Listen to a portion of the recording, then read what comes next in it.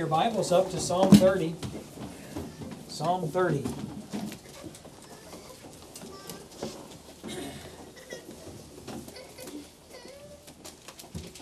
If you had something you wanted to praise the Lord about, please do so after the service. Go to somebody and tell them an area that God's blessed you in. You don't know what encouragement is to praise the Lord.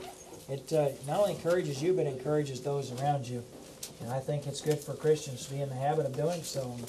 And practicing gratitude. We've got so much to be thankful for. God is so good to us. I really live a privileged life, and I recognize that. I know it. I just got life really good, and that'll be something we're grateful for. I'm not sorry about that. I sure don't want to have life bad, and so it's really wonderful to be saved and be on our way to heaven, and have all these things to go along with it. It's wonderful to have something to praise the Lord about. Tony, can you turn up the volume on this just a little bit, and just on the pulpit mic. There we go. We're in Psalm chapter 30, and we're going to begin reading in verse 6. We're going to read down to verse 12, and I want you to pay special attention. There's a lot here that we don't have time to preach this evening, but it's very straightforward, as the Word of God always is, and so it'll be a real help. You let the Holy Spirit preach to you even as we read the text. Verse 6 of Psalm 30. And in my prosperity I said, I shall never be moved. Lord, by thy favor thou hast made my mountain to stand strong. Thou didst hide thy face, and I was troubled. I cried to thee, O Lord, and unto the Lord I made supplication. What profit is there in my blood when I go down to the pit? Shall the dust praise thee? Shall it declare thy truth? Hear, O Lord, and have mercy upon me, Lord. Be thou my helper. Thou hast turned for me my mourning into dancing. Thou hast put off my sackcloth, and girded me with gladness, to the end that my glory may sing praise to thee, and not be silent. O Lord my God, I will give thanks unto thee forever. Heavenly Father, help us to find value in praising the Lord Jesus and worth in it. And Lord, I ask that just for the sake of the glory that we bring to you, that our lives would be worth living. We ask in Jesus' name, amen. Well, Psalm 30 is, and my Bible has just a little heading on it that said this is a prayer of dedication at the building of David's house, or at the dedication of the house of David. So this is almost like a housewarming for David, and this is a psalm that the Holy Spirit gave him, and gave him really to be a blessing to us. And there are a lot of elements to it, a whole lot of aspects to it. I really want to focus this evening on verses 6 through 12, and I think it would be appropriate to read our way down there just to get a little bit of an idea of the direction. He begins by just singing the Lord's praises. He says, I will extol thee, O Lord, for thou hast lifted me up, and hast not made my foes to rejoice over me. Now that is the understatement of the century, along with all the other ones, I think. There's a lot of understatements. But for David to say, you haven't allowed my foes or my enemies to rejoice over me, think about what an underdog David was. He had a major disadvantage in that he would not play by the devil's rules. If David played by the devil's rules, there were a lot of things he could do and to defend himself. I personally believe that David was the kind of man that you wouldn't want to cross, and the Lord just gave him extra special skill and physical strength.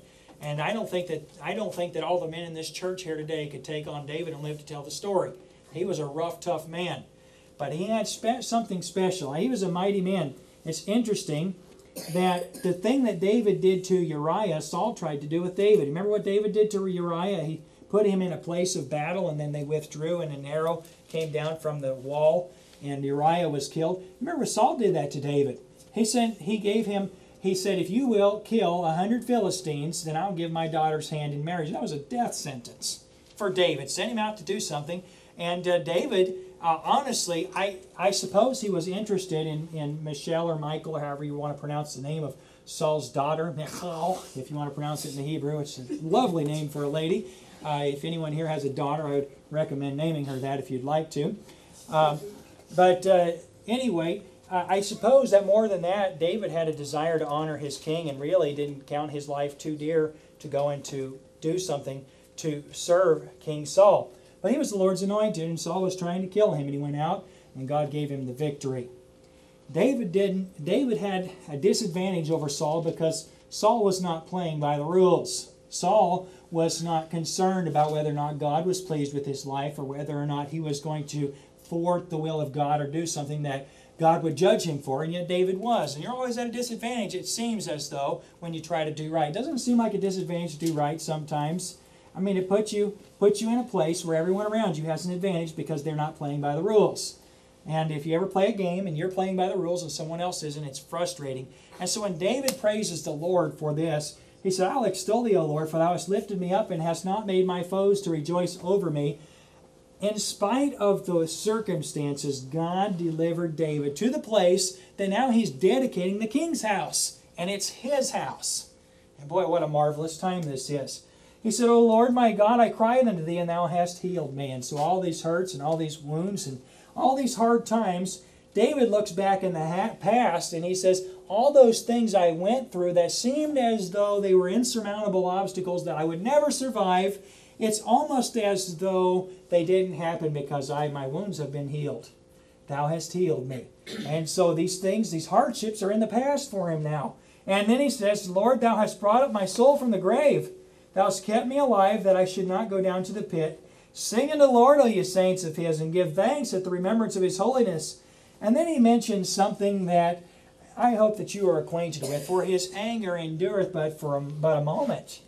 In his favor is life. He said, God, even in your wrath you've been very merciful toward me.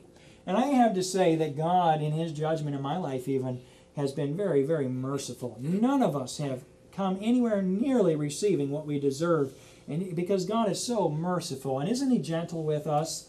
And you know, God is long-suffering, and it's one of the most beautiful qualities that reflects the holy nature of our God is this matter of long-suffering. No justice in any kind of man's comprehension is coupled with long-suffering. Justice and long-suffering almost seem as though they're opposites, and yet our Father, though he is just, is long-suffering. He's always waiting for us to repent, always waiting for us, always ready for us, always unwilling to give us final judgment. The day is going to come that God finally judges the world, and does so in a very, very final way. But he doesn't want to, and David is well aware of that characteristic of God, his mercy. And boy, I'll tell you something, we get frustrated much more quickly than God does. And we're ready to come down in final judgment, to write people off and be finished and be done. And yet that's not the way God is. And so David knew that about him. And so he says, but joy, he said, weeping may endure for a night, but joy cometh in the morning. There's a very beautiful song about that, and I think it's lovely. There's a couple songs that are written from this psalm. It's a beautiful psalm. Now we're going to get into our text this evening, and we move into transition here in verse 6. And in my prosperity I said, I shall never be moved. You ever been in a place when it seemed as though things are permanently good? Aren't you glad that isn't the way life is? I'm serious about that. A perfect life would not be perfect. It really wouldn't. Without the things that show us that we need God. Without the things in our life that draw us near him and show us that we cannot depend upon our position or upon the things that have happened in our past, we would have no future to speak of. It would be, to me, very, very difficult to live a life in which there was no hardship, in which there was no struggle, because we would never overcome anything. It would be very, very frustrating. You know, the proof of that is that you sometimes, and we probably don't personally know that many of those people, but sometimes you meet someone that is born with what they call a silver spoon in their mouth. In other words, they inherit so much wealth that they couldn't possibly spend in their lifetime. There are literally some people so wealthy that they have to hire servants to spend their money. And it's really a full-time job, and they have to get many of them. And I'm serious, it's beyond our comprehension in a lot of ways. And you know that most of their children are so frustrated and so unhappy, and much of the time they end up hating their parents and being resentful about the life that they were born into, because they've just had everything. They've never had a conflict and never had a struggle. You know, Larry Burkett, financial counselor, and I'm not endorsing Larry Burkett this evening, but one of the things that he used to teach with his financial seminar and finances from the book of Proverbs, he used to always teach parents that you shouldn't leave your children too much of inheritance. He believed that there was a principle of inheritance in the Scripture, but it's more to do with the land in the nation of Israel. But he said, never leave your children more than a house and maybe $100,000. He said, if you do more than that, you'll just wreck their lives. You'll make it so that they feel as though their life never has any value in it, because they never have to earn a way for themselves. They never have any hardship. They never have to do anything that proves that they can be anything. They're always living off of their parents, and it's really frustrating to a child. There's a lot of truth in that. And I think a lot of that's what David is speaking of here. He said, in my prosperity, I felt as though nothing would ever go wrong. In a lot of ways, he's grateful that things just didn't remain perfect forever. And we ought to be thankful to the Lord for things that teach us patience. We ought to be thankful for the Lord for a little bit of suffering, for some hardship, for some things that we wouldn't want to go through again, but that we're glad we went through and wouldn't trade for anything in the world.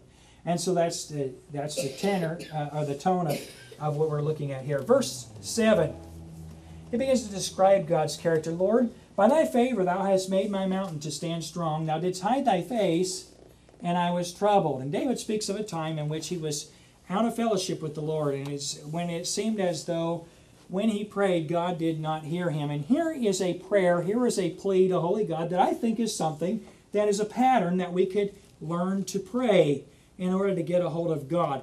And I just think that this is so unique, verses 8 through 12. It literally is this. I'll just summarize it, and it's kind of what I said at the beginning, and that is that David makes a bargaining plea, or he makes a case, if you will. His case to the Lord is that, God, I'm worth something if I glorify you.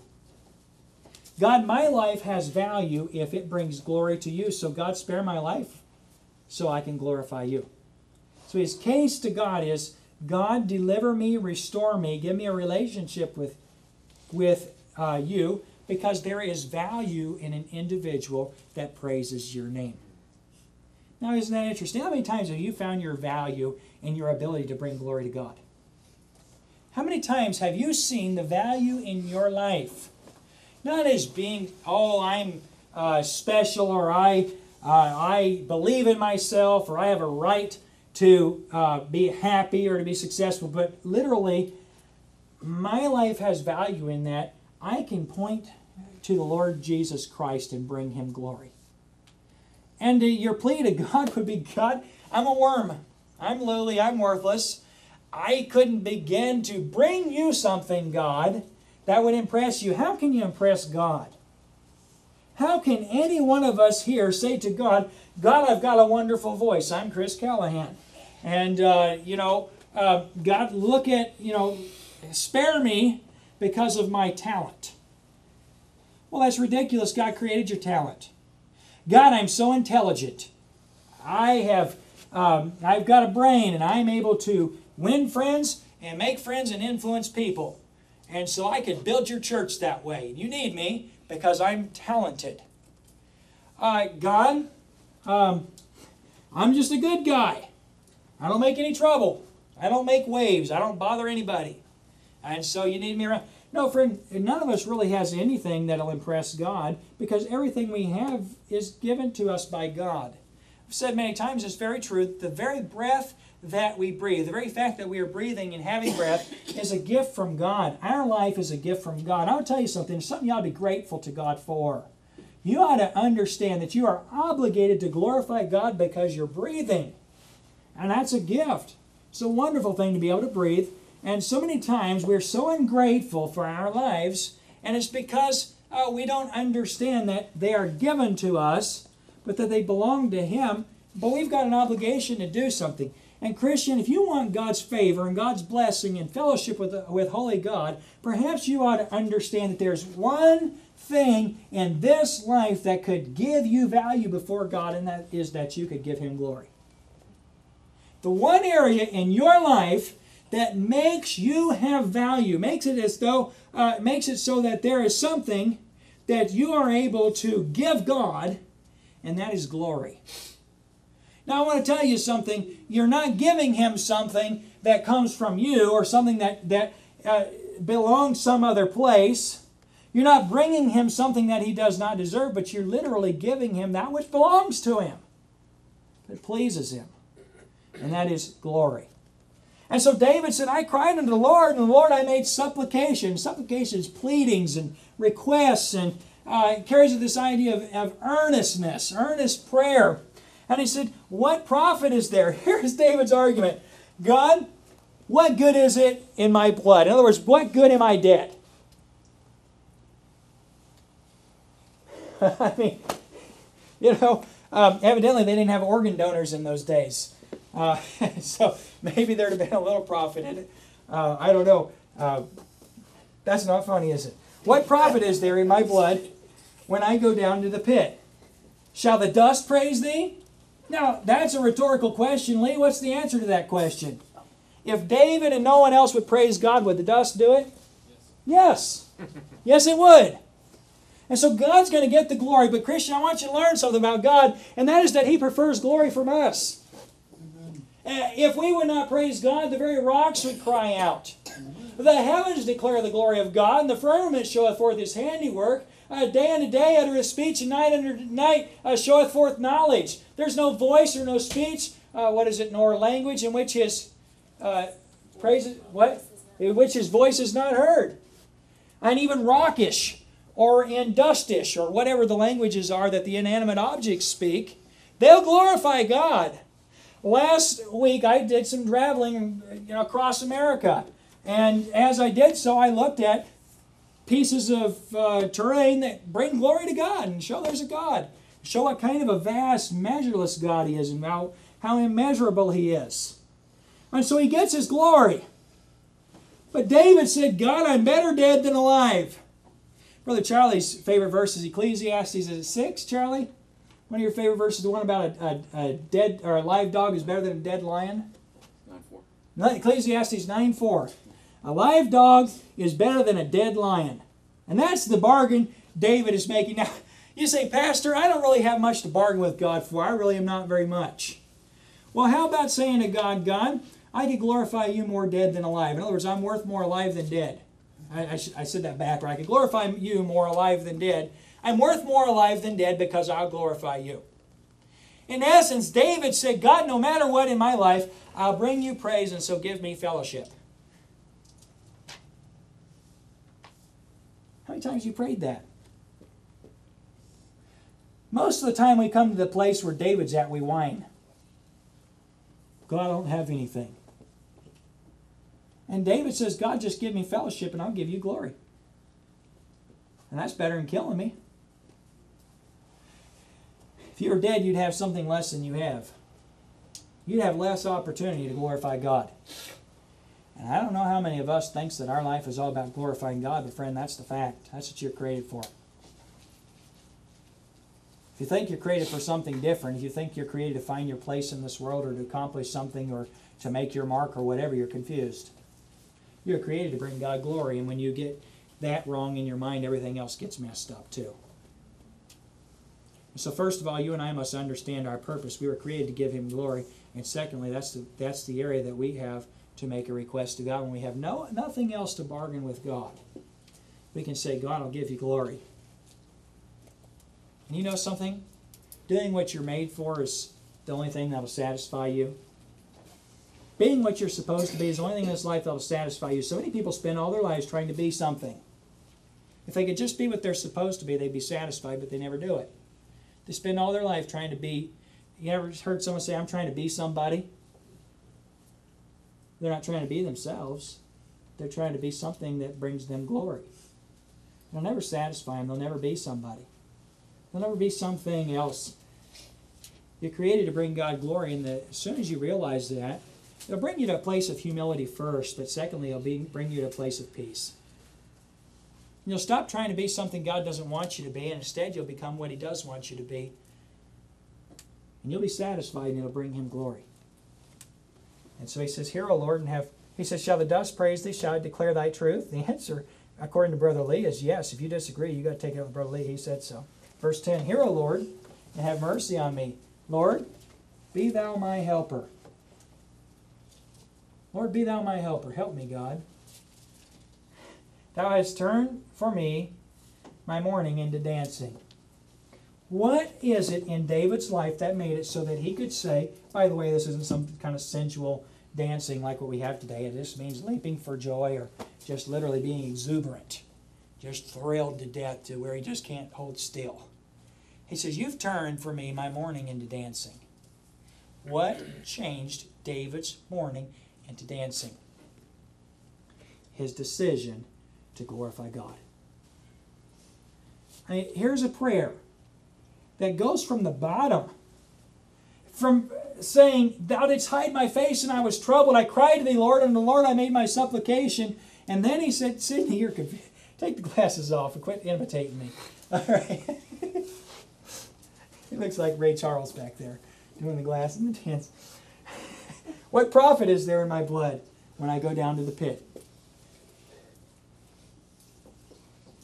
And David realizes exactly what it is that he's created for. He's created to bring glory to God.